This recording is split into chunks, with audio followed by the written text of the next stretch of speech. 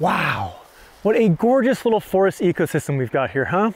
In forests like these, research over the past few decades has shown how different species of mycorrhizal fungi that exist in the soil are able to connect in various ways to the root tips of different species of plants and trees to facilitate the transfer of nutrients between them all, uniting individuals regardless of their species, class, domain, and kingdom for the survival of them all. This fungal network has been dubbed the Wood Wide Web, and it creates different groupings of species that work together based on the type of mycorrhizal fungi connection that they're able to form. Some species are grouped together based on connections to species of arbuscular mycorrhizal fungi, like these Western Redcedars, sword fern in the understory, and bigleaf maple trees like this one here, whereas other trees like Douglas-fir and Birch are connected through an ectomycorrhizal fungi. Flowering plants in the family Ericaceae like Blueberries, Huckleberries, Salal, and even Arbutus trees all connect to species of ericoidal mycorrhizal fungi, and then there are flowers like orchids which connect to their own unique group of fungi. From these studies, we've been able to observe specific nutrients flowing from one individual to another in cycles that alternate back and forth depending on the season or when one tree is damaged or sick and maybe requiring more nurturing,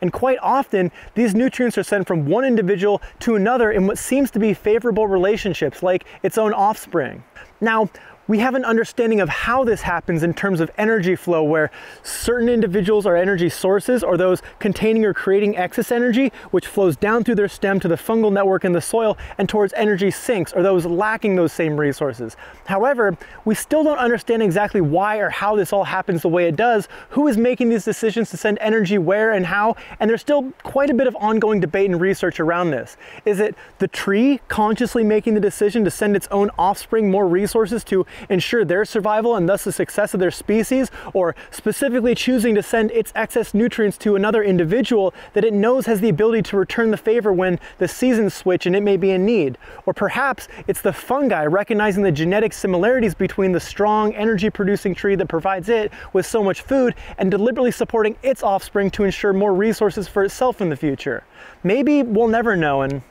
maybe that's all right. You see, in some ways, our desire to find a party responsible for making these decisions is inherently limited and a very anthropocentric, individualist point of view that projects our framework of thinking onto these other species whom we couldn't ever possibly have any idea what they are thinking or feeling or what that even looks like to them, as we are not them, nor could we ever be. We will always be experiencing the world through the lens and perspective of being human, so how could we ever know what or how a fungi or tree is experiencing and why?